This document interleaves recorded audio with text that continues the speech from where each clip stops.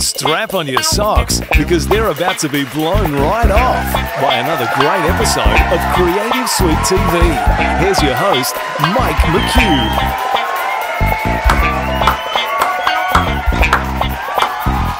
Good morning, good afternoon, good evening, and welcome back again to Creative Suite TV. My name's Mike McHugh and I'll be the host for episode number 44, I believe we're up to, and it's back to basics. This week we're going to have a fresh look at Photoshop and we're going to create something from scratch. No digital photography, no jiggery pokery here at all. It's all using layers and our own imagination, and I think I've got a great little texture to create, and you could create this as well. But it's also to get you guys thinking about how you can use some of the features in Photoshop to create your own thing. So without any further ado, let's get straight into the tip.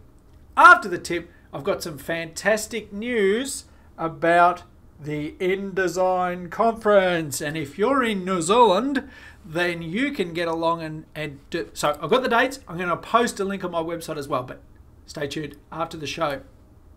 Tip.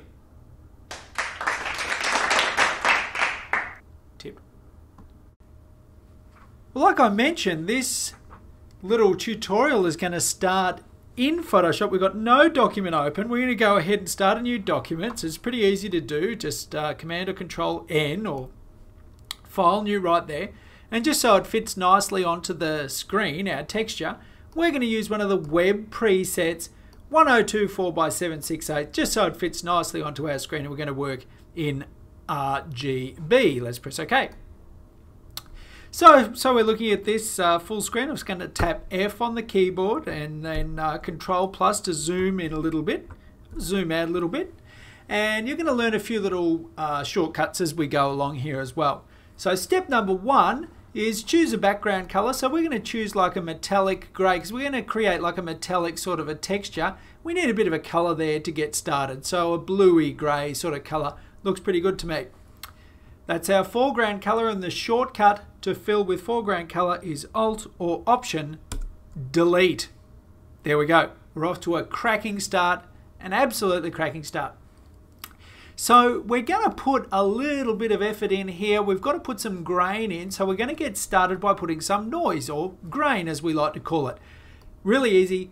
Filter, whole bunch of filters here, and we're going to combine a few of these together. Filter, noise, and come over here and we're just going to say add noise. And it's really just a grainy thing. So monochromatic is just going to keep it, as you can see, we'll zoom in a little bit there for you. Monochromatic is just going to keep it a monotone look rather than the Gaussian. So Gaussian, we can see the little buttons I'm pressing just right down here. Gaussian sort of throws in a few other colors in amongst the, sorry, not Gaussian, not monochromatic. There we go. Now we can see a few other colors in there. What am I talking about? Gaussian, monochromatic. Let's stick it with monochromatic. Looks good. We press OK. So that's one texture. Well, that's a pretty boring one. We're going to now combine this with a blur. That's right. You heard me. We're going to do a blur. So filter. We'll come down to blur, and we're going to come over and give it a radial blur. This is a great way. Now there's two different sorts of blurs that you can do. We're going to leave this exactly in the center, but you can actually move this around and send it off center if you like. If you don't like that, hold down the Alt or the Option key, and of course the cancel button turns to reset. Sets anything that you do. Let's go ahead and we'll reset that right back to the hey diddle diddle. It's in the middle. There is a spin method, which you can see, or a zoom method, which we can see sort of it does that sort of, you know, space kind of effect. The spin is what we're after. Let's do just a small amount of spin, 28 I think. Press OK. We'll spin it around. Let's have a good look at that, because you may not be able to see that it is truly fantastic. So we've got a nice little bit of a spin. Now, we need to add a bit of shading to this. We're going to use a gradient to do it. And I've got a really great tip with gradients just to finish this texture off, because it's a metallic-y looking texture. And let's zoom in a little bit so we can get a good look at it. Okay. Come over here to the adjustment layers, and we're going to do a gradient adjustment layer. Let's zoom in so you see this. Right under this thing, it looks like a Neenish tart, doesn't it? Look at it. It's delicious. Choose it. Go to gradient layer. Okay, so default gradient layer is rubbish. We need to do something better than that. So we're going to come over here under the pop-out menu. Okay, so we're right under this pop-out menu. We can scroll down. There's one here called Metals. Metals is the go. I've already got it loaded up, and we're going to choose this Metals one. Right, just stick with me. I think you'll get where I'm going in a minute.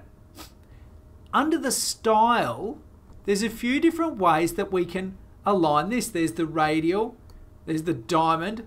You have to be nutty to choose that. Reflected, or in this case, the angle. Have a look at that. And we can actually rotate that around. That's starting to look a little bit metallic, I hear you all saying. Press OK. So now how do we combine that layer, I'll turn that layer off, with this texture? Well, I'll show exactly how to do it. You simply turn that layer from normal mode down into overlay mode, and I think you see that we have got a fantastic new texture. I'm going to drop the opacity down just to really get that effect. Wow, that is metallic. Yes, and if you want to move it around, you want to change some of the colors, whatever, you certainly can. Double click this layer over here, and then you can move it about by simply clicking on the screen. You see how I move it around?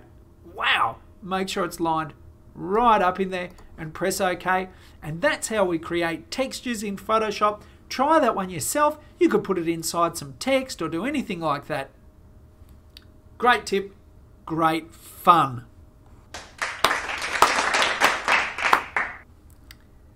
I hope you liked that one.